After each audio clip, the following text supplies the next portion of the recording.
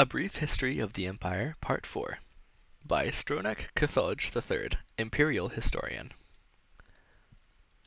The first book of this series described, in brief, the first 8 emperors of the Septim dynasty, beginning with Tiber I. The second volume described the War of the Red Diamond and the 6 emperors who followed. The third volume described the troubles of the next 3 emperors, the frustrated Uriel IV, the ineffectual Sepphoris II, and the heroic Uriel V. On Uriel V's death across the sea in distant, hostile Akavir, Uriel VI was but 5 years old. In fact, Uriel VI was born only shortly before his father left for Akavir. Uriel V's only other progeny by a morganatic alliance were the twins Morihatha and Eloisa, who had been born a month after Uriel V left. Uriel VI was crowned in the 290th year of the Third Era. The imperial consort, Thonica, as the boy's mother, was given a restricted regency. As the boy's mother was given a restricted regency until Uriel VI reached his majority. The Elder Council retained the real power as they had ever since the days of Kataria I. The council so enjoyed its unlimited and unrestricted freedom to promulgate laws and generate profits, that Uriel VI was not given full license to rule until 307, when he was already 22 years old. He had been slowly assuming positions of responsibility for years, but both the council and his mother, who enjoyed even her limited regency, were loath to hand over the reins. By the time he came to the throne, the mechanisms of government gave him little power except for that of the imperial veto. This power, however, he regularly and vigorously exercised. By 313, Uriel VI could boast with conviction that he truly did rule Tamriel. He utilized defunct spy networks and guard units to bully and coerce the difficult members of the Elder Council. His half-sister, Morihatha, was, not surprisingly, his staunchest ally, especially after her marriage to Baron Ulf Gerson of Winterhold brought her considerable wealth and influence. As the sage Ugaridge said, Uriel V conquered Esroniet, but Uriel VI conquered the Elder Council. When Uriel VI fell off a horse and could not be resuscitated by the finest imperial healers, his beloved sister Morihatha took up the imperial tiara.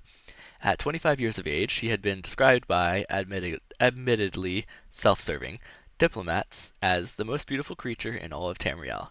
She was certainly well learned, vivacious, athletic, and a well-practiced politician. She brought the Arch-Magister of Skyrim to the Imperial city and created the second Imperial Battle Mage since the days of Tiber Septim. Morihatha finished the job her brother had begun and made the Imperial province a true government under the Empress, and later the Emperor. Outside the Imperial province, however, the empire had been slowly disintegrating. Open revolutions and civil wars had raged unchallenged since the days of her grandfather Sepphoris II. Carefully coordinating her counterattacks, Morihatha slowly claimed back her rebellious vassals, always avoiding overextending herself. Though Morihatha's military campaigns were remarkably successful, her deliberate pace often frustrated the council.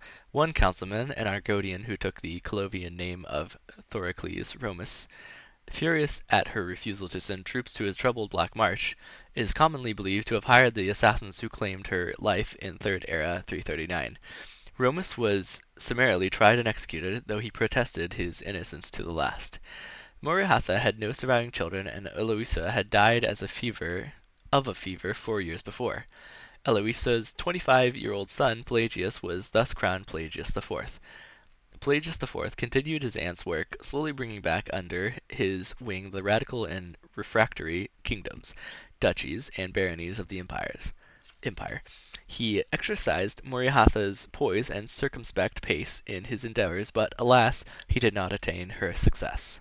The kingdoms had been free of constraint for so long that even a benign imperial presence was considered odious.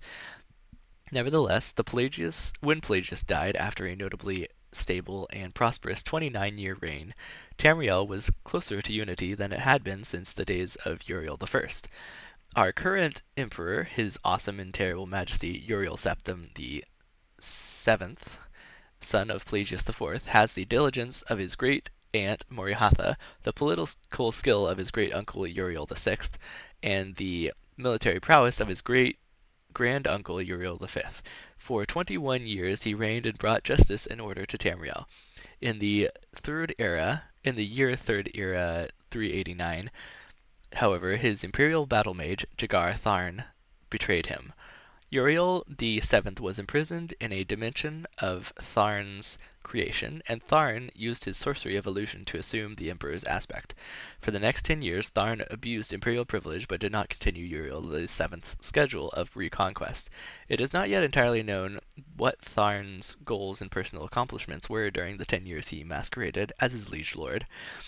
In Third Era 399, an enigmatic champion defeated the battle mage in the dungeons of the Imperial Palace and freed Uriel the Seventh from his other dimensional jail. Since his emancipation, Uriel the Septim the Seventh has worked diligently to renew the battles that would reunite Tamriel. Tharn's interference broke the momentum, it is true, but the years since then have proven that there is a hope of the golden age of Tiber Septim's rule glorifying Tamriel once again.